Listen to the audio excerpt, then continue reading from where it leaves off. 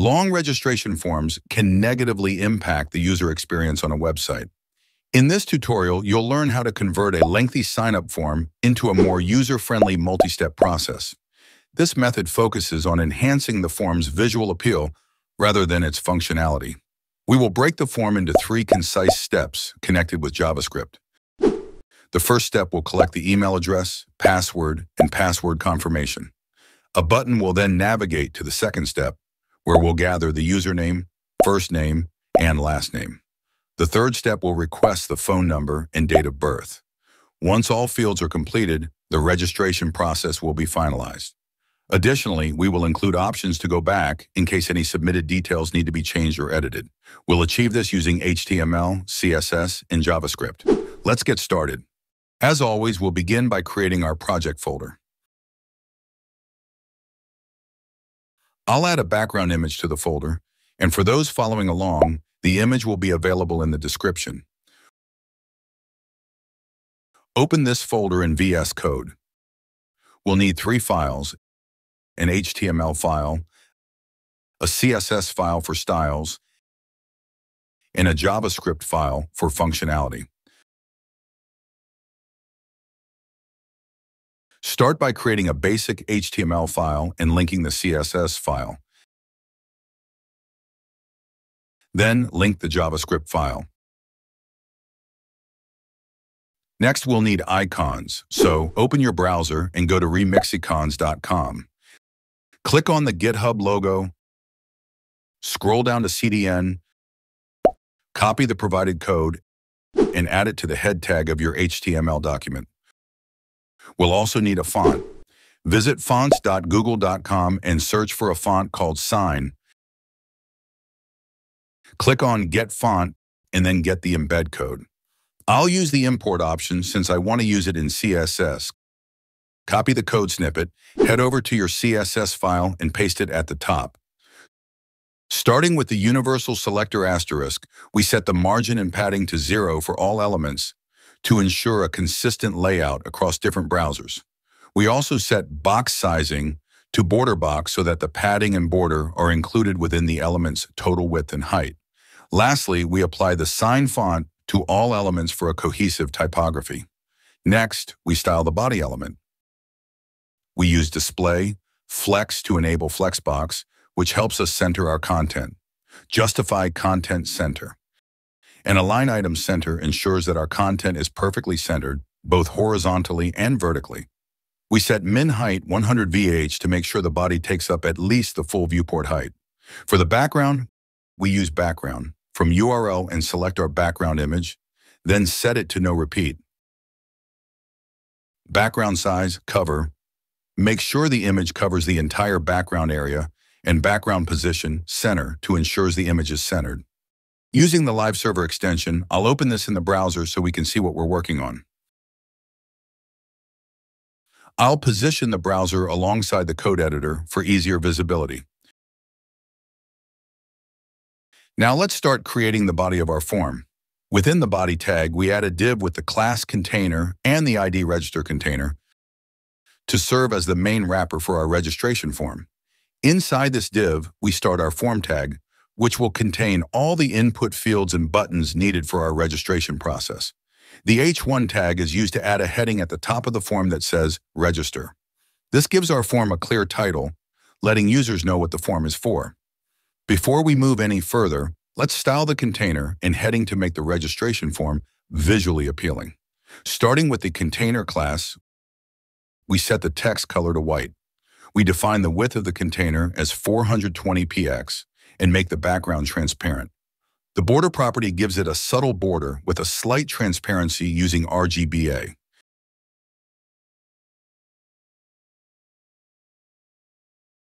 We add padding to give some space inside the container and a border radius to round the corners. The backdrop filter of a blur of 9 px property adds a nice blur effect to the background, making the form stand out. Next, we style the heading inside the container. We will use the container H1 selector. We set the font size to 39 pixels and font weight to 600 to make the text bold and prominent. The letter spacing property slightly increases the space between letters for better readability. We center align the text with text align to center and add padding bottom to create some space below the heading. Now that we've styled our container and heading, let's continue by adding the input fields and buttons to our form. Inside the form tag, we add a div with the class form input. This div will contain our input fields, starting with an email input. The input element has the type set to email, ensuring that the user enters a valid email address. The placeholder attribute provides a hint to the user, displaying email address inside the input field. The required attribute makes sure that this field must be filled out before the form can be submitted. After the input field, we need an icon. Head back to remixicon.com and search for an icon called Mail. I like this one. So let's maximize the browser, find the icon, and copy it. Then paste it right after the input field. We need 2 more input fields, so duplicate this section twice.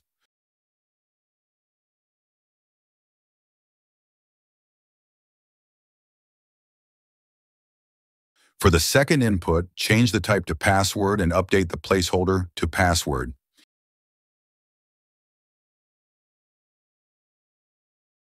For its icon, search for lock on remixicon.com. Copy it and place it after the input field. Now let's update the third input field similarly.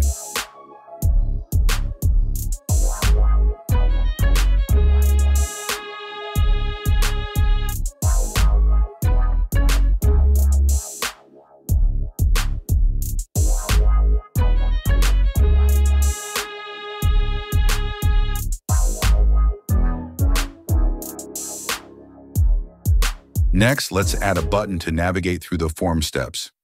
Inside our form, we'll create a div with the class form buttons. This div will contain our buttons for navigating between form steps. We add a button element. We give it the class btn and an ID of next to login. The button text is simply next, allowing users to proceed to the next step of the form. With the type set to button, so it doesn't submit the form yet. Perfect, we are done with the first form. To create the second form, we can easily do this by duplicating the existing div.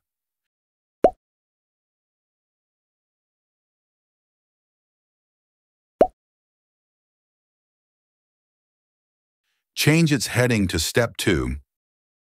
I just noticed that I used the class name formInput instead of formInput. Let's correct that. I'll search for the incorrect class name and replace it with the correct one, formInput. Click on Replace, and here we have the correct class name, formInput. Now let's move on to completing the second form. Change the input type to text and update the placeholder to username. Go ahead and modify the other input fields as shown.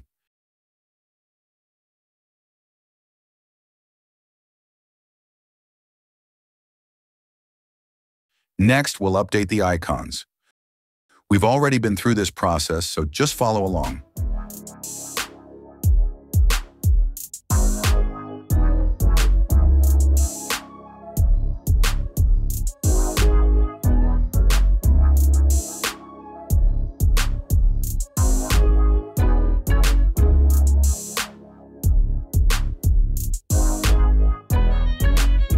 Lastly, let's edit this button to create a previous button. Change the class to btnprev and the ID to prev to register. The button will display previous. We need 2 of these buttons, so duplicate this one. Change the text of the duplicate button to next, the ID to next to final, and the class to btn. Great, we are done with the second form. Let's move on to the third and final form. Just like we did for the second form, we'll duplicate this one. This form only needs 2 input fields, so I'll delete the extra one. Change the first input type to number and the placeholder to phone number. The second input will have a type of date, and the placeholder will be date of birth. For the first button, change the ID to prev to login final. We won't need an ID for the second button, but the button text will be done. Before I forget, let's change the title of the third form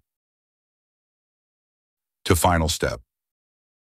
Lastly, head over to remixicon.com and update the icons as needed.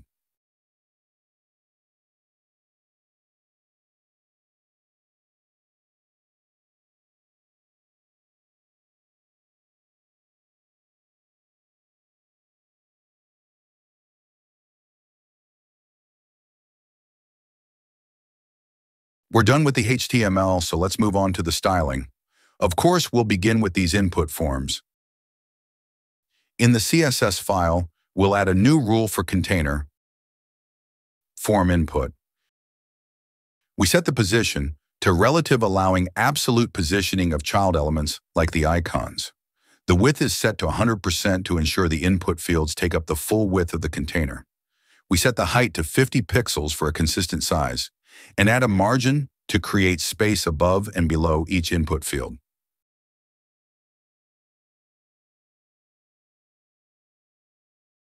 Next, let's style the input fields themselves. We set the width to 100% and a height to 100% to make them fill the parent form input container. The background is set to transparent to blend with the container's style. We remove the default outline with outline, set to none, and add a border with a slight transparency using RGBA. We will simply use the border we used previously.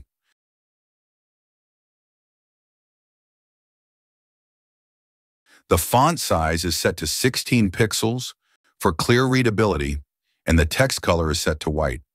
Finally, we use padding to create space inside the input fields, with 20 pixels on the top, bottom, and left, and 45 pixels on the right to accommodate the icons we will add later.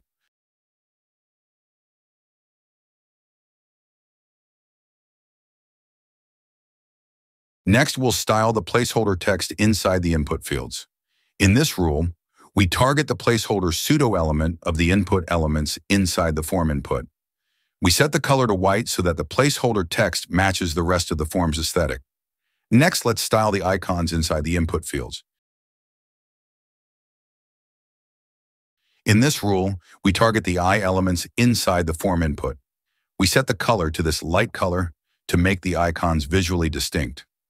Using position, absolute, we can place the icons precisely within the input fields. We position them 10 pixels from the right and 30 pixels from the top to align them perfectly within the input fields.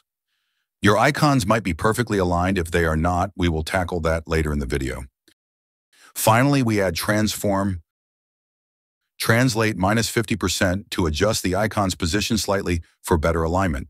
Again, if your icons are still not perfectly aligned like mine, we will still work on them later. Now let's style the buttons inside the container. We target the BTN elements inside the container. We set the width to 100% so that the buttons take up the full width of their container. The height is set to 45 pixels for a consistent size. We use background, set to this color, to give the buttons a white background. We remove the default border with border, set to none, and remove the outline with outline none for a clean look. The border radius of 4 pixels gives the buttons slightly rounded corners, matching the style of our input fields. We add cursor, pointer to change the cursor to a pointer when hovering over the buttons, indicating that they are clickable. The font size is set to 16 pixels for consistent text size, and we change the background color to the green vibe for a visually appealing button color. The color is set to this dark color to ensure the button text stands out. We set font weight to 550 for a slightly bolder text. Lastly, we add transition of all 0.4 seconds, ease in out, to create a smooth transition effect when the button's properties change, enhancing the user experience. Now let's add a hover effect to our buttons.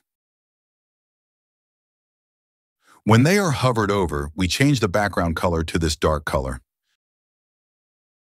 Additionally, we set the text color to white for better contrast against the new background color. Next, let's style the previous button specifically.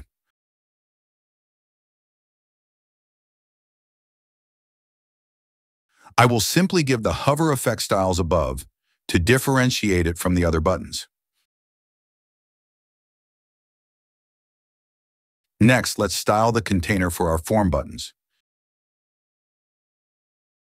We use Display, Flex to enable Flexbox layout, and Justify content space between to space the buttons evenly apart. We also add Margin Top of 20 pixels to create some space above the button container. Finally, let's refine the styling of the buttons within the Form Buttons container.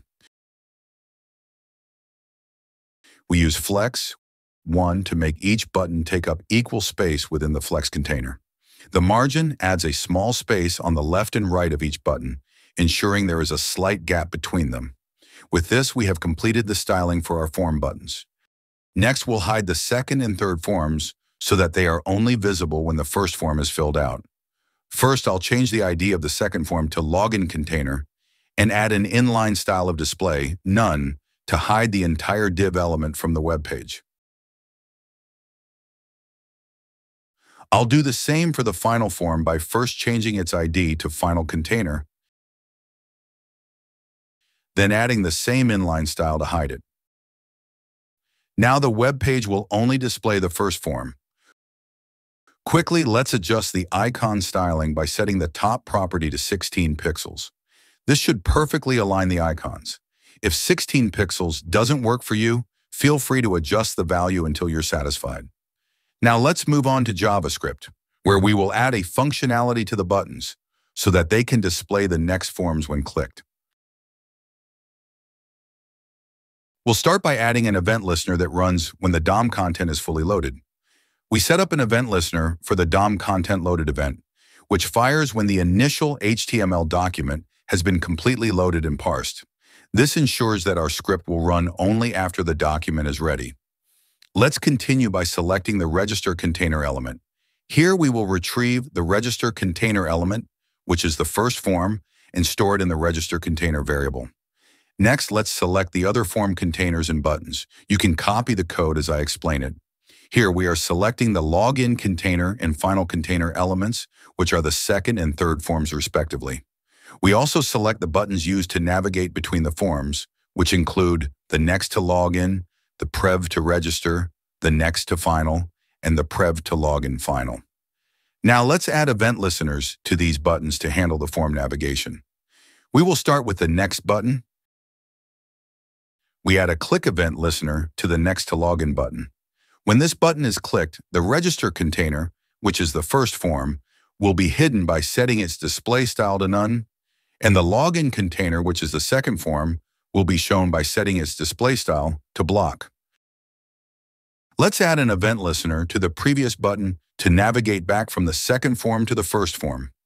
In this code, we add a click event listener to the prev to register button.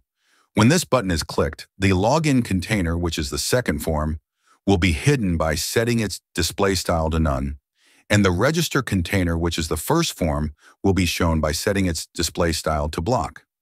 Next, let's add the event listeners for navigating between the second and third forms.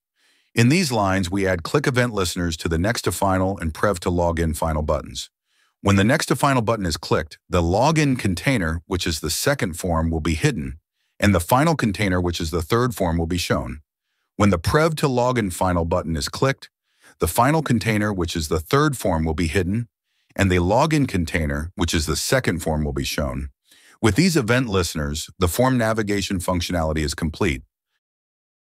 So, the first form we see is the registration form. When you click Next, the second form appears. Again, when you click Next, the final form appears. If you click Previous, the form goes back one step. This is how you can transform long registration or contact forms into stylish, multi-step forms. That wraps it up for today. If you enjoyed this video, please hit the like button and consider subscribing as a thank you. See you on the next one.